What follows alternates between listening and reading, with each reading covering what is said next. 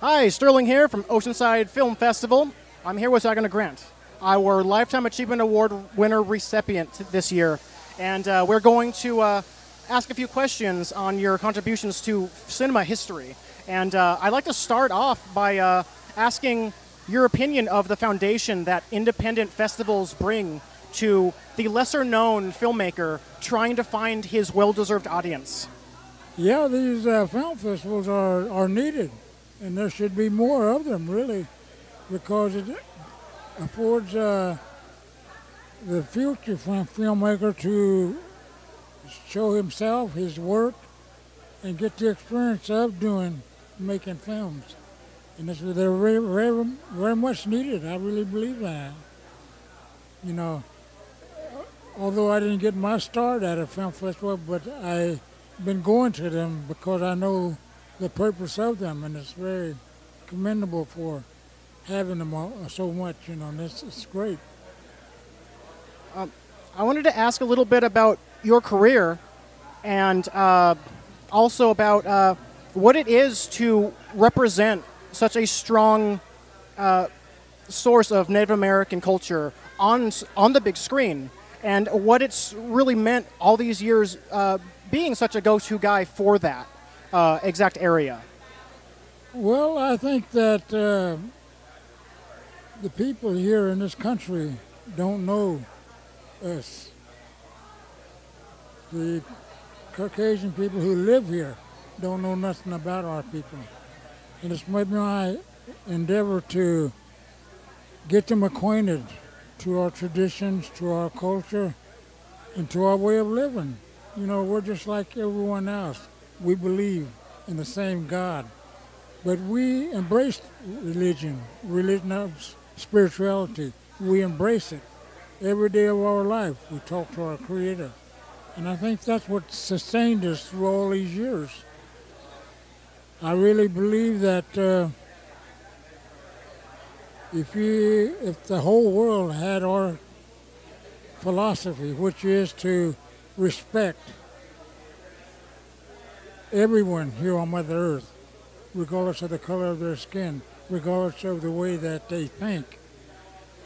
We're individual people, but we're all related somehow. There's a man in Asia that has 2 legs just like me. A man in Europe has 2 arms just like me. So we're alike in that respect. Our beliefs are different, but we're related, and that go that far back. And I believe that. That's why I call people that I meet younger than me nephew, grandson. That's the way we are. That's the way we should be. The only thing wrong today is that our elders, such as myself, have been neglected. The responsibility they have of teaching our young people about our way of life, a way that we believe. Today, you look around and you see a group of kids standing on a corner even, or in the classroom. They're looking at that phone. They're looking at that gimmick there. When you don't pay attention to what's being taught to you, you're going nowhere. And education is very important today in today's society. You don't just get a job, you get a career, something that you can always depend on. A job you can lose any time because maybe they don't like you. But a career, they have to like you. They have to give you that opportunity. They have to take advantage of the knowledge that you possess. And that's why I talk to my younger people about our traditions, our way of life, and how to live it.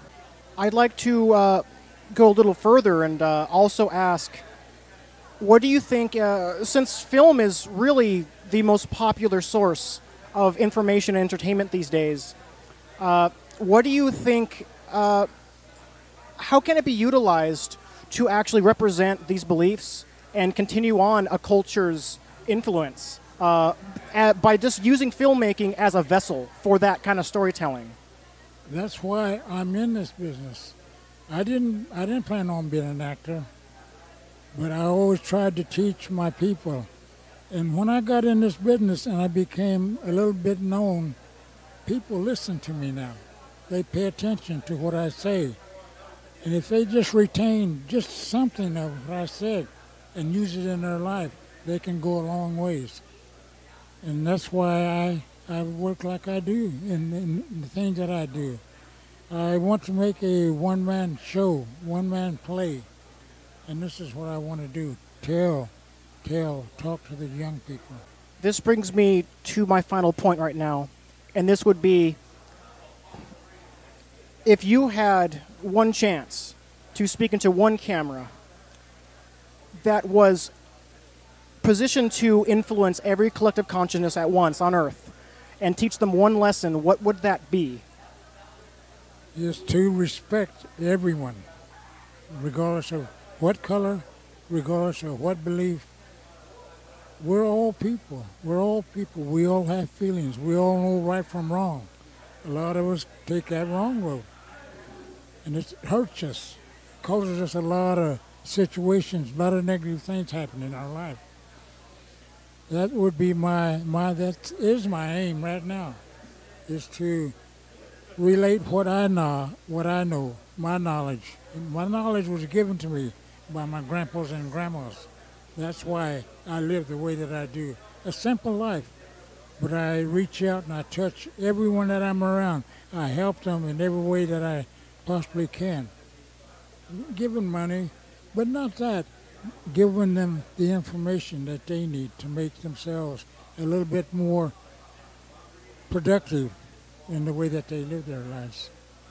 I just want to thank you one more time for coming out and for just being a part of our industry with such a selfless and endearing not only message but goal.